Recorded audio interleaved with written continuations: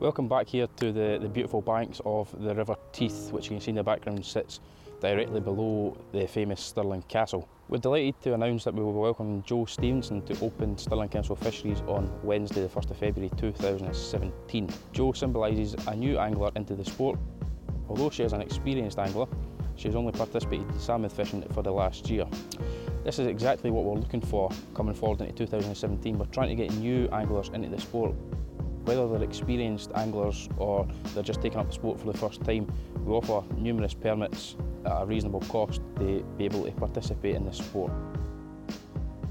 There's such a strong community that surrounds this river, and it really needs to be utilised. You know, if we don't get out there and utilise the river, you know, it's going to go, and then we won't have any fish, and we won't be able to fish anymore. I mean, fishing is so cool these days. We really need to get this big push for kids and for women to pick up a rod and just go out and have fun. And that's what it's about, you know, just having fun.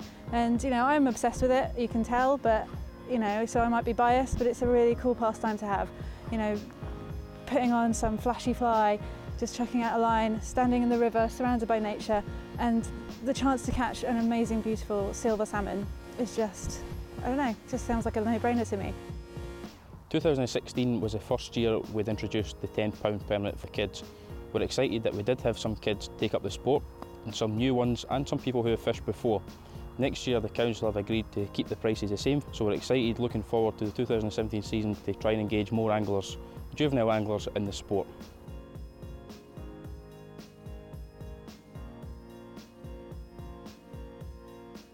You know, this river is so beautiful.